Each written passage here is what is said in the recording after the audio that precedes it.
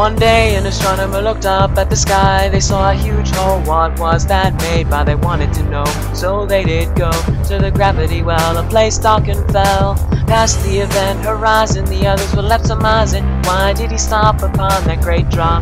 They didn't know, some thought to follow. If only they knew that pursuit was hollow.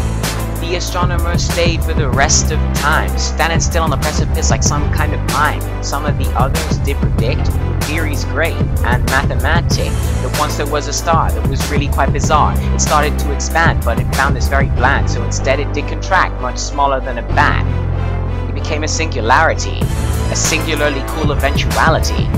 This, a point of infinite mass, bending just like a looking glass. The fabric of space-time in a way that's really quite divine. It became a quantum sphere, just screwing with your mind like beer. So in the end, when space does bend, then time becomes irrelevant. The ones with all these theories were challenged with questions and queries.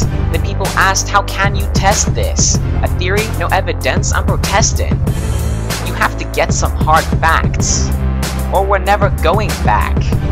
But even till this very moment, they still question the proponent.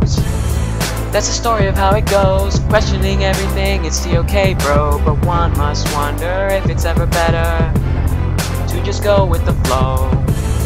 One day an astronomer looked up at the sky. They saw a huge hole. What was that made by?